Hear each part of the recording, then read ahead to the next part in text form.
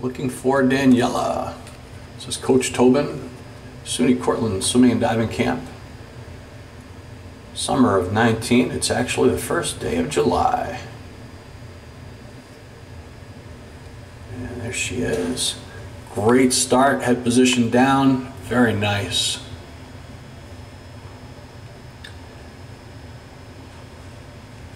Looking at your kick, I prefer if you're able to pick up the kick speed, the tempo, smooth and steady. Kick, kick, kick, kick, kick, kick, kick, kick, kick, kick, kick, kick, kick.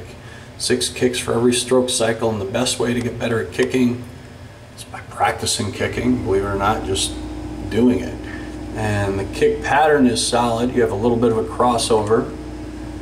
Crossover is when the shin from one leg comes in contact with the calf of the other. You can kind of see it as you're swimming easy to the far side.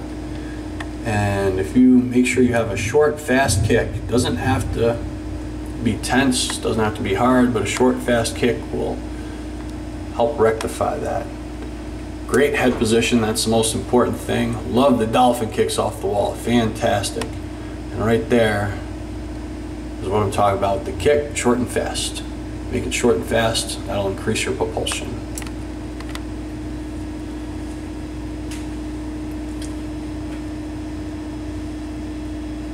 Second stroke of Daniela's choice.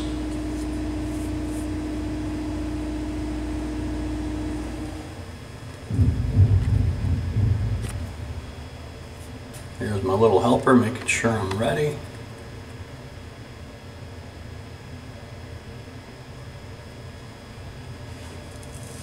Great job keeping the head position down. Long streamline, fantastic. I like the timing. Arms and legs, working pull, kick, stretch. You could have a little bit more of a stretch right there. Keep reaching with the fingertips every time, like you're going to touch the far wall. Every time, make it seem like you're going to touch the far wall. Good touch, drive the elbow. Right now, dolphin kick. All right, we want to work on getting that dolphin kick in before the breaststroke pull, for the pull out. So get that dolphin kick in and then the pull. That will give you more distance and more speed. So I'll give you 3 things for the breaststroke to work on. One is that dolphin kick on the pull out. And that should be pretty quick and easy to do. Second, get that reach out in front and stretch like you're trying to touch the wall right there. So your hands sweeping out pretty quickly into the out sweep. I would like to see you reach more. One of the things that will help you, and I see you doing it a lot of the times, looking at the bottom of the pool, after every stroke, look at the bottom of the pool. That'll get the shoulders up and keep shoulder pressed down and the hips up. Kick looks excellent. Great job, Daniela. Keep up the great work.